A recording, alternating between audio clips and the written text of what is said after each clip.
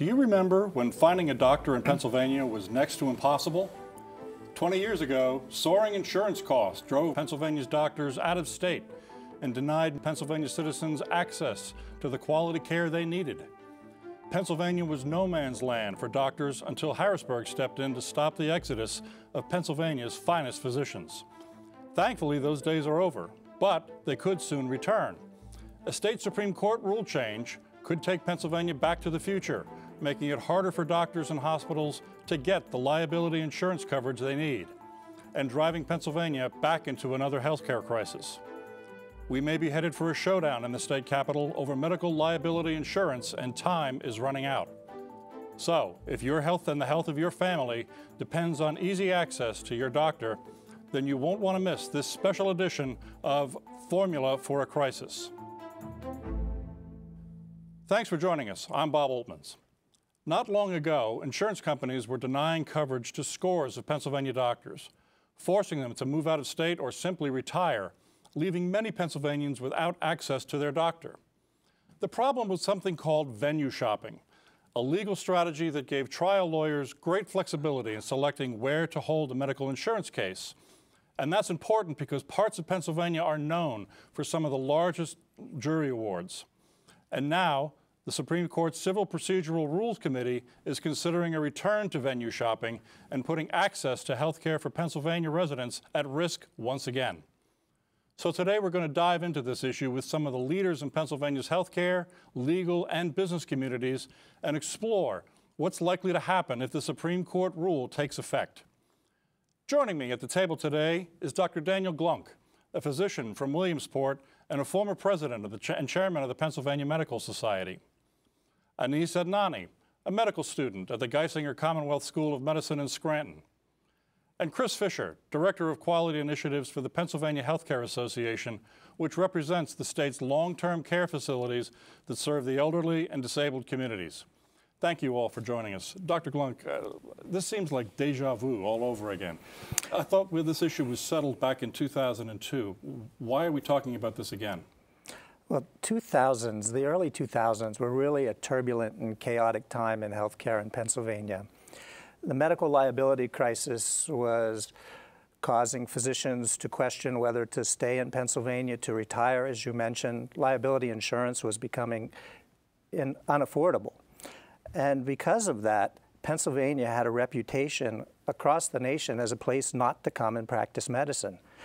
And because of that, some of the things that you alluded to were all coming to fruition. Because of the foresight of Chief Justice Cappy and the court at that time, and the tort reforms that were put in place, the liability climate in Pennsylvania improved dramatically. And with that, I mean improved because patients still got the chance to bring forth cases in the counties where these events occurred, but also it brought stability to the marketplace. And it became, again, that Pennsylvania was a place to practice. Now, fast forward, as you mentioned, they're attempting to change those rules, and we're going to end up back where we were at that time. And in this time of significant healthcare changes, the last thing we need to do is introduce something like this. So those who are proposing this, really the burden falls on them to make changes, and the arguments I've heard are weak at best. So what's this going to mean for patients if this happens?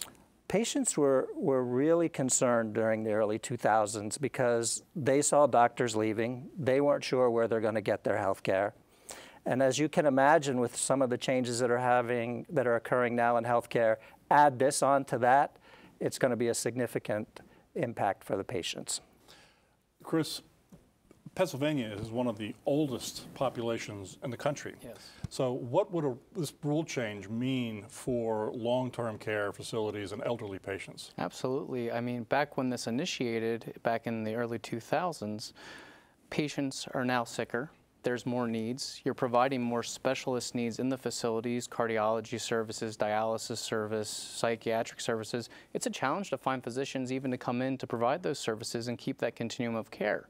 And something like this goes in a place where it's already a tight environment and a challenging environment. It makes it almost nearly impossible. I mean, 70% of your seniors are probably going to need long-term care at some point.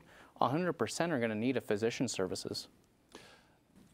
Anis, you're a second-year medical student here in Pennsylvania. You're from Pennsylvania. I would imagine that it would be preferable for you to practice medicine here at home once you begin practicing medicine. But what does this mean to you? What do you think of all this? Well, I think it's going to make other states much more attractive. It's going to make my decision to stay in my home state a lot more difficult than it needs to be. Because me and my colleagues, we agree on this. The fact that the increasing medical student loan burden is something we have to consider with any decision on to where we practice. And if the state is enacting rule changes that adversely affect that decision, we may decide to go to another state to practice. Dr. Glunk, you've heard this song before, right? Oh, yes. Oh, yes. And, you know, we did a lot of research back then. And one of the things that we found is that if we could get a Pennsylvania student to go to school in Pennsylvania for medical school and then do their residency, then they were much more likely to stay. And so we put a lot of effort into producing a state where people wanted to come and practice. And we start down this road, that's going to ruin a lot of years of work. So, Chris, what would this mean for hospital patients if this kind of a rule is enacted? Potentially, the patients may have to look to another hospital that's not in their backyard or in their neighborhood that's close by. They might have to go hours to find the medical care and needs that they need. And we're trying to bring bright minds into the industry overall, perspective-wise. They're not going to have those minds to tap into and get better health care overall and collaborate on best practices that are out there. Some of the hardest hit were some of the specialties. So OBGYN, some of the high-risk procedural surgery physicians, that their malpractice costs just went skyrocketing. And with that, stopped delivering babies. Some of the maternity units closed. So yes, people did have to drive further. And you know, there's already, at this point in time, because of healthcare reform, some of those things have progressed. So I just hate to see something like this added to the top of it. And under the current rules, would you say that Pennsylvania is an attractive place to practice medicine? I would, especially for the people that have it as their home state, but even people aren't here, don't have this as their home state. They would love to practice here. They go to school here. They want to go down to Philly or go down to Danville, for example, from my school. They do the residency there, and they would definitely like to stay. But like you were saying, especially with the high-risk specialties, I have peers that want to do thoracic surgery, that want to do neurosurgery, and they're going to have to look back at, we're at a more hostile environment. We have to go to different states to do what we want to do what we love for our patients. Chris, you know, Pennsylvania has no shortage at the moment of long-term care facilities for the elderly.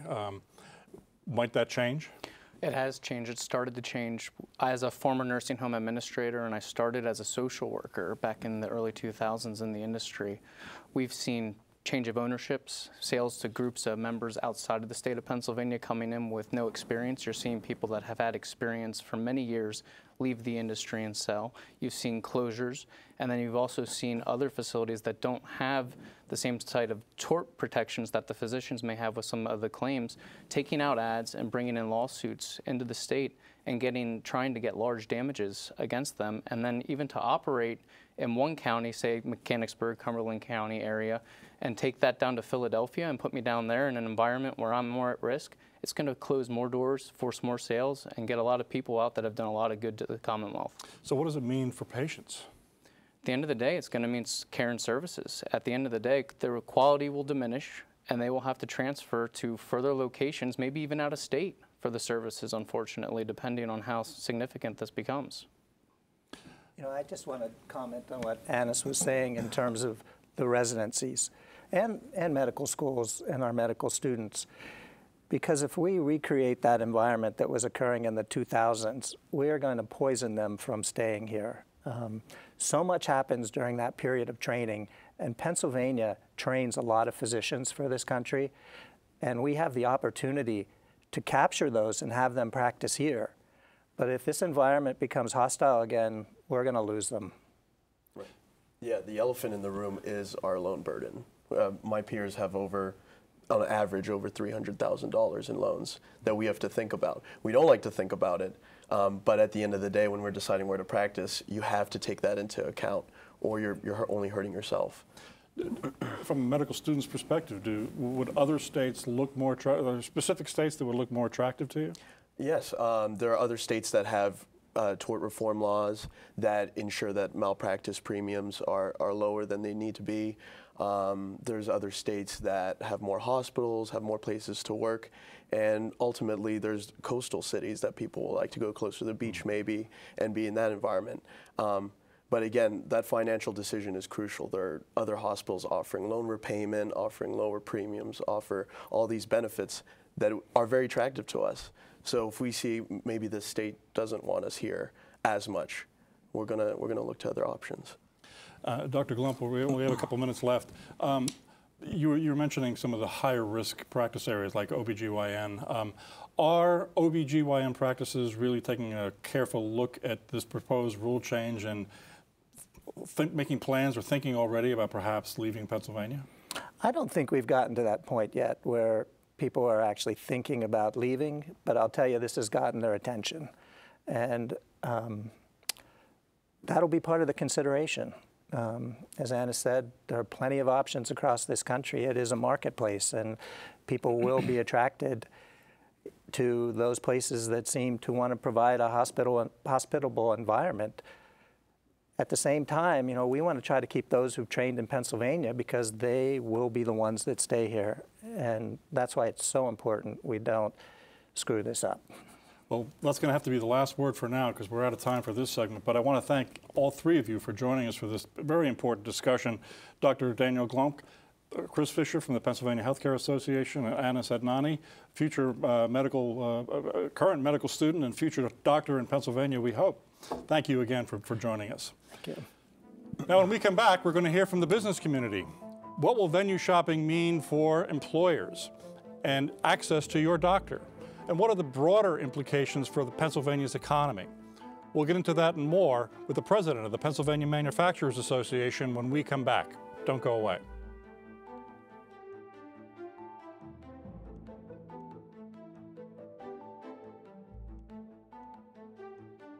Make your voice heard on the looming threat to healthcare in Pennsylvania.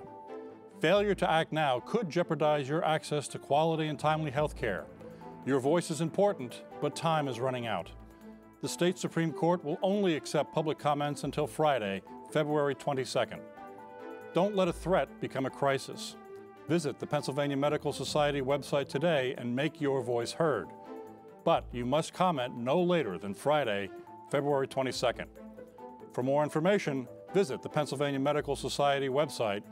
Don't let this threat become a crisis.